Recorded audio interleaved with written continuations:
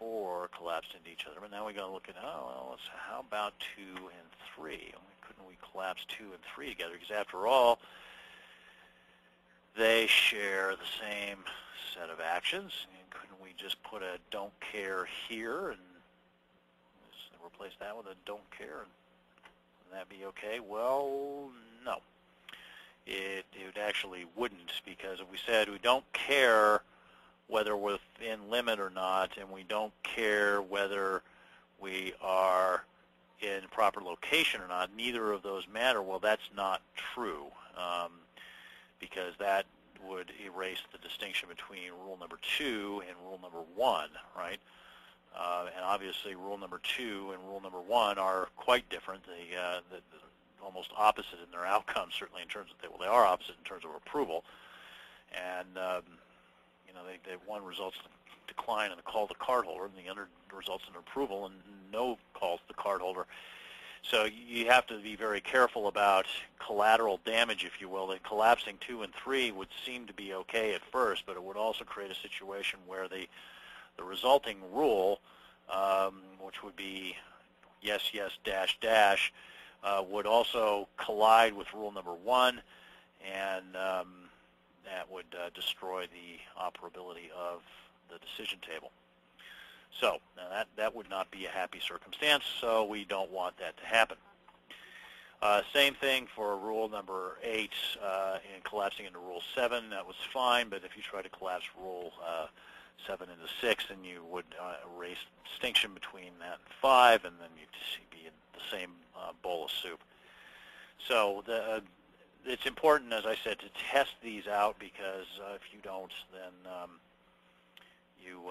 you will destroy the logic of the decision table. Now, let me mention, obviously, the collapsed decision table, you lose the properties of the full decision table in terms of the formula for the number of columns, 2 to the number of conditions power. That's not going to apply anymore. And the regular pattern of the conditions, of course, also goes away. And you can see up here at the top half of the table, let's get this off of here. We used to have that nice pattern of yeses and nos up here that you could look at and inspect, and now, of course, we don't. But that's part and parcel of the benefit of collapsing this thing. Notice that we're a much smaller table now. We've got 2, 4, 6, 7 columns instead of 16. So anything that cuts your testing workload in half is a good deal, in my opinion. You might be one of those lucky people that has nothing but free time, but most of us, free time is something we don't really have. Okay, so cause-effect graph. Now, let me start with a caveat, I guess I'd say, or point of personal privilege. I don't really care much for these things, these cause-effect graphs. Now, if my friend and colleague Gary Moseriotti is on the line listening to this, I'm sure he's just like bursting out of his skin right now, because he loves these things and he thinks they're great, and can make them do all sorts of magic from a test point of view, for him anyway. But I find them cumbersome compared to a table.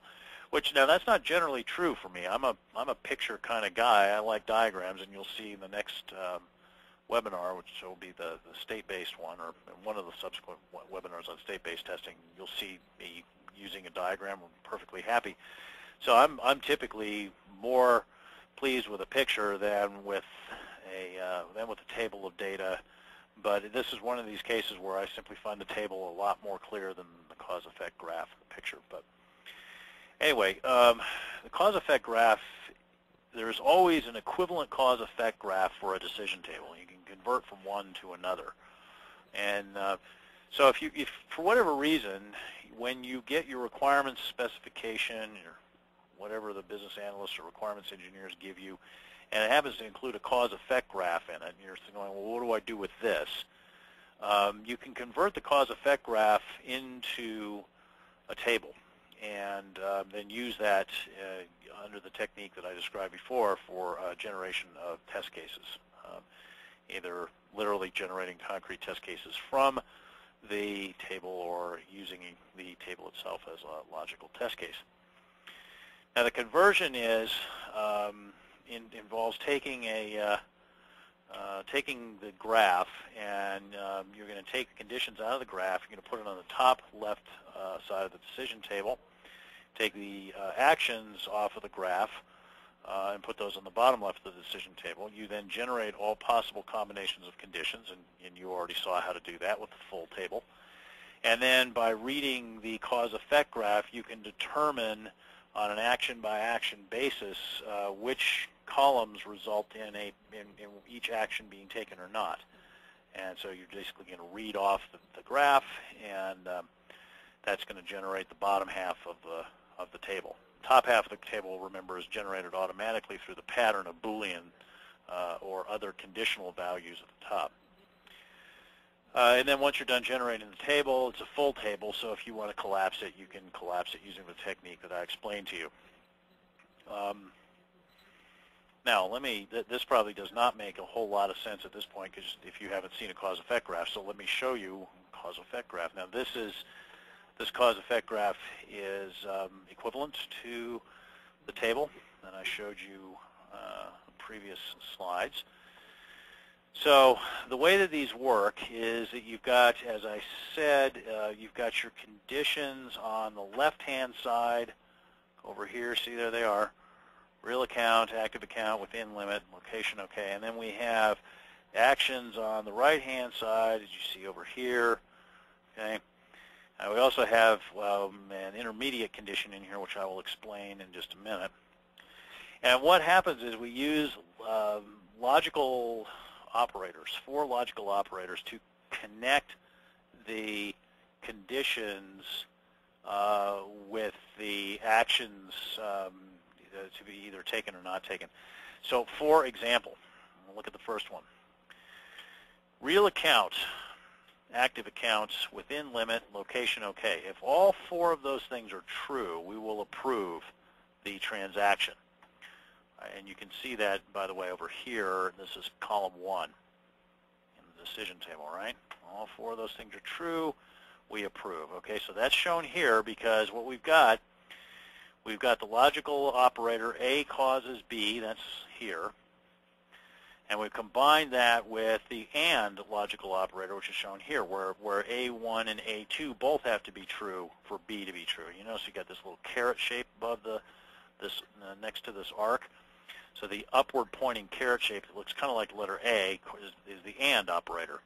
So real account and active account and within limit and location okay cause approved to occur. That's reading this notation here. So that's a combination of the A causes B operator with the AND operator. Okay. So this is how those 4 interact to result in a approval. Now, we also have a not A causes B. So in other words, A has to be false for B to happen. A causes B means A has to be true for B to happen.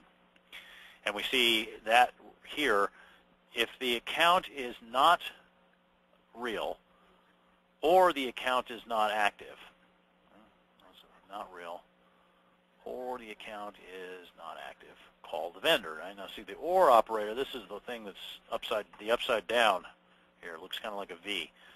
So if it looks like an A, it's an AND, and if it